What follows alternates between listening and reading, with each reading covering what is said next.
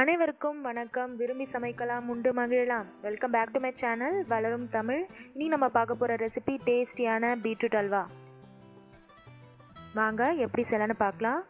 ஒரு பேனில் 2 ஸ்பூன் நெய் விட்டு நல்லா மெல்ட் பண்ணிக்கிறோம். நான் இன்றைக்கி 1/4 கிலோ பீட்ரூட் எடுத்து மிக்சியில் அரைச்சி வச்சுருக்கேன். நீங்கள் திருவி கூட போட்டுக்கலாம்.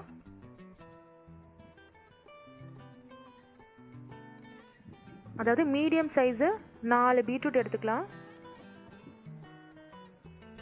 அதை இந்த நெய்யில் போட்டு நல்லா மிக்ஸ் பண்ணிக்க போகிறோம்.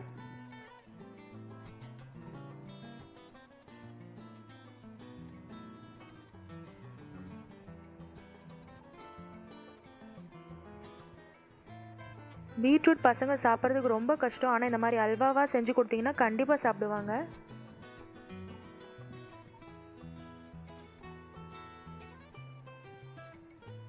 நல்லா மிக்ஸ் பண்ணிக்கிட்டே வரும். இதில் பச்சை வாசம் போகிற அளவுக்கு நல்லா மிக்ஸ் பண்ணிப்போம். இதில் நான் காய்ச்சின பால், பசும்பால் வச்சுருக்கேன்.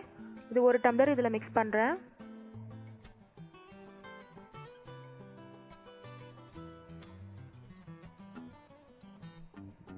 நல்லா கலந்துக்குப்போம்.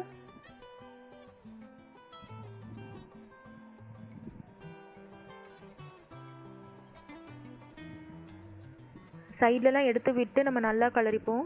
அடி பிடிக்கக்கூடாது. கஷ்டமாக இருந்தாலும் நம்ம மீடியம் ஃப்ளேம்லேயே வச்சுக்கிட்டே நம்ம இதை செய்யலாம்.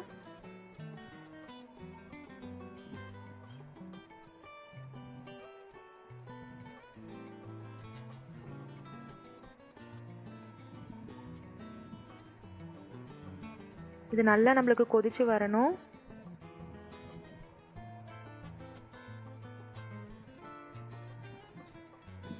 நல்லா இப்போ கொதிக்க ஆரம்பிச்சிருச்சு. இப்போ இதில் 2 கரண்டி சர்க்கரை நடுத்து வச்சுருக்கேன். அதை இதோட மிக்ஸ் பண்ணிக்கலாம்.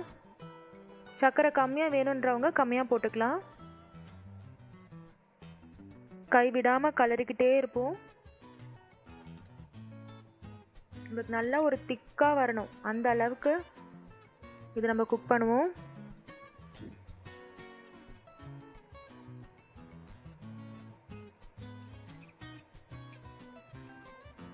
இப்போ இதில் ஒரு பிஞ்ச் சால்ட் நம்ம ஆட் பண்ணிக்கிறோம். ஆட் பண்ணிட்டு நல்லா கலந்தோன்னா நம்மளுக்கு இந்த மாதிரி நல்லா திக்காக கன்சிஸ்டன்சியில் கிடைக்கும். இப்போ இந்த ஸ்டேஜில் 1 ஸ்பூன் நெய் கலக்கிறோம்.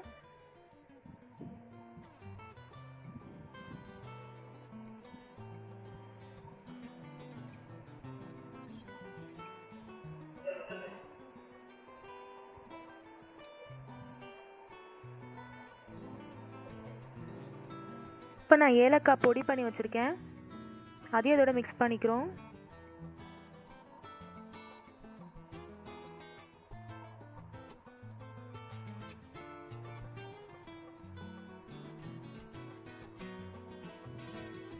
இதில் முந்திரி பருப்பும் பாதாம் பருப்பும் நான் சேர்த்து அரைச்சி வச்சுருக்கேன். நீங்கள் முழு பருப்பாக கூட போட்டுக்கலாம்.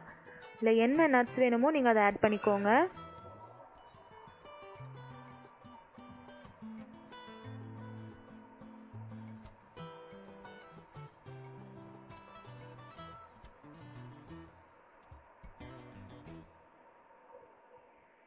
நம்ம நல்லா கலக்கி விட்டுட்டு ஸ்டவ்வை ஆஃப் பண்ணிக்கலாம்.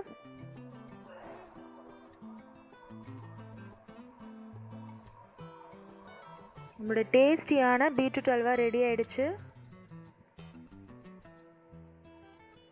இந்த ரெசிபி கண்டிப்பாக பிடிக்கும்னு நினைக்கிறேன். பிடிச்சிருந்தா லைக் பண்ணுங்கள், ஷேர் பண்ணுங்கள், சப்ஸ்கிரைப் பண்ணுங்கள்.